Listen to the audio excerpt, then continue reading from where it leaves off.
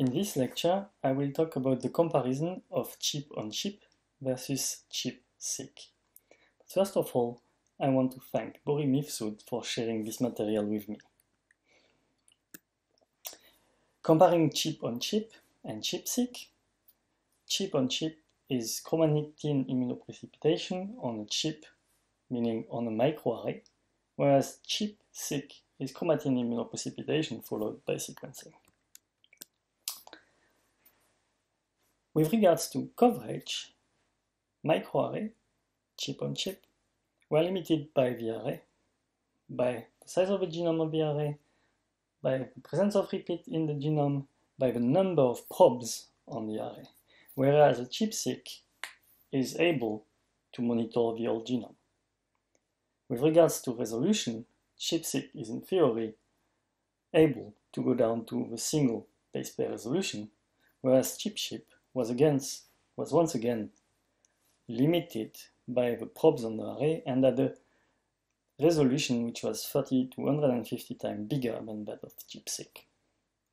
With regard to noise, both methodologies have limitation.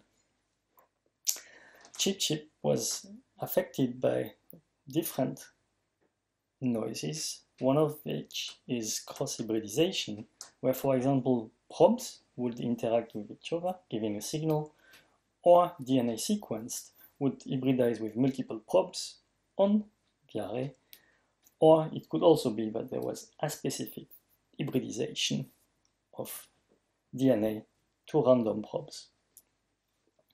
With regard to ChIP-Seq might be affected by sequencing bias, where some sequences get preferentially sequenced over others, and is also affected by the sequencing error of the machine.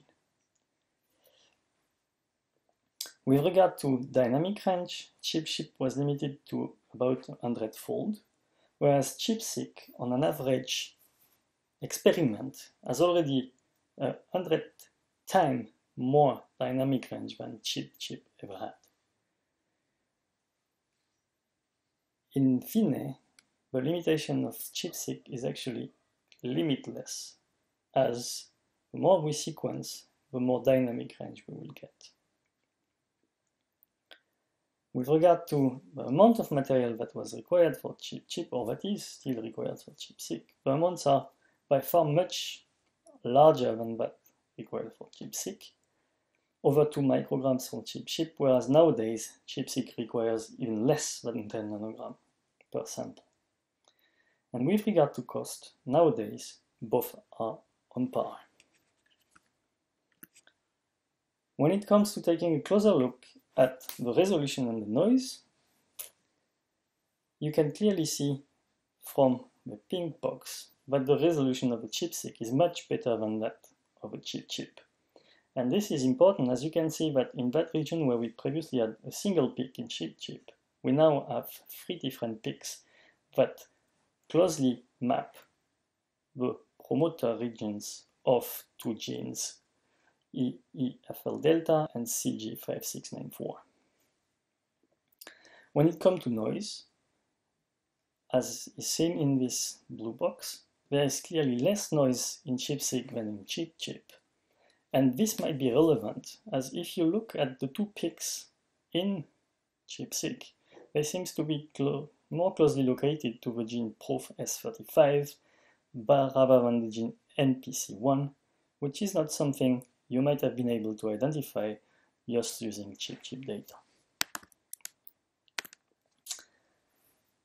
Further comparing ChIP-chip and ChIP-Seq, when we look at yeast array, microarray, gene expression profiling, and RNA-seq data, so gene expression profiling performed using RNA sequencing, we know that there is a poor correlation for lowly expressed genes and highly expressed genes. This can be explained by the limited dynamic range of a ChIP-chip or of a gene expression array, where basically these high values would have saturated on an array, whereas there is no such saturation and no limit in dynamic range from RNA-seq data. And also, the chip would have been limited because of a very high signal-to-noise ratio for low expressed values. The same holds for ChIP-Seq, and there is a good correlation for medium expression. And when comparing ChIP-chip with ChIP-Seq in terms of dynamic range, what we can see in this middle panel is that in gray you have a chip signal that goes from maybe 2, so we couldn't measure anything lower, to about 10. We have a limit in the dynamic range, which is obvious. Looking at 4 different lanes of sequencing, in that particular experiment, we can see that sequencing 500,000 reads is enough to give the same information as was obtained by a ChIP-chip. Then, in that experiment, sequencing 2.7 million or more give us about the same results. This basically tells us that clearly ChIP-Seq has an advantage over ChIP-chip.